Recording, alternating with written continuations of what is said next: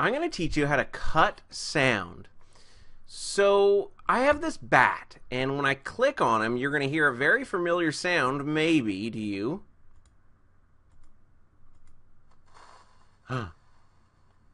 Creeper sound. You heard that hiss and then that boom. When I click on this bat, it plays the creeper sound and then it hides him. But that sizzle doesn't really sound so good for this bat. So I'm going to come into my sounds, and you can actually see the sizzle right here. This is the sizzle part right here. There it is. You can see it going through. You can also see my boom right here. And that boom is what I want. I like that boom. Boom, boom, boom, boom, boom, boom, boom, boom, boom. I like that boom. A little bit too much. All right.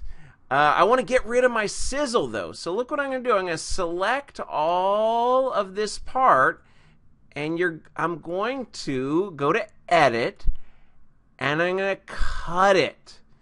And what this is going to do with the selected part, when I cut it, it's going to delete it.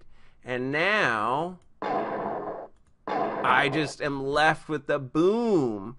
So when I click green flag and click on my bat, that sounds so much better.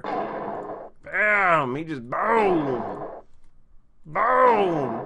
So again, that is this cut sound command, and that's under Edit. So under Edit on your sound, you select the part.